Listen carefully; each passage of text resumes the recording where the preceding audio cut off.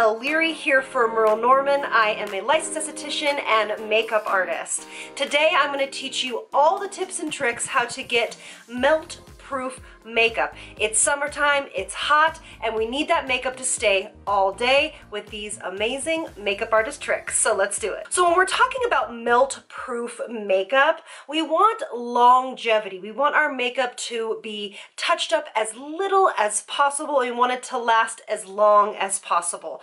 This is the first step that I cannot educate enough on. It is hydration. I have this currently on right now. This is the Skintelligence Moisturizer, and it is such a beautiful, well-rounded, great for all skin types moisturizer. Now, we want our skin to be hydrated before we start any of this routine because we want our foundation to hold on to the primer and all of the stuff underneath it and not sink into our skin because our skin is grabbing moisture from the foundation. So we're already giving it a really great dose of moisture with the moisturizer. The next step is the tried and true Expert Touch Finishing Spray. I actually like to use this in the beginning and in the end. So all you're gonna do is you're gonna do just a real light, kind of generous spray all over the face with this. And what that does is it actually sets your skincare as well as it creates a barrier against your skincare and anything you put on top of it. And just to do double duty, again, layering is going to be super important here. Layering cream, sprays, and powder products on top of each other will help your makeup stay on all day. This is the foundation primer with SPF 15. We're going to put this on all over the face, really getting it underneath those eyes ever so gently, as well as bringing it all the way down onto that neck and jaw area. When using a primer like this, you want to let it sit on the skin just for a few minutes before you move into your foundation application. So while we're waiting for it to kind of settle, we are going to start with the eyes, which is typically how I do my makeup on an everyday basis. We're going to start with another primer. Can you see a theme here? Priming the skin in these layers is so important. This is the eyeshadow primer. We're going to apply this primer all the way from the lash line on the bottom all the way to up into our brow, just before the brow starts. And what I like to do is take whatever's left on the brush and run it under the eyes.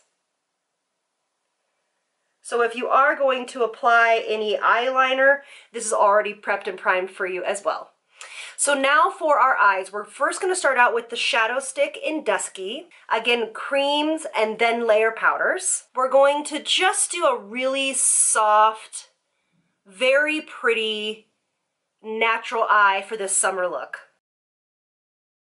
Now we're going to go into our Knockout Nudes palette. We're going to start with Cafe Society, and I'm just going to take it on a number 4 eyes brush. Very little product. Since we already have a nice base down, you just want to use a color that's the similar shade that you first laid down. And I'm just going to go over it ever so gently, and it's going to lock that in.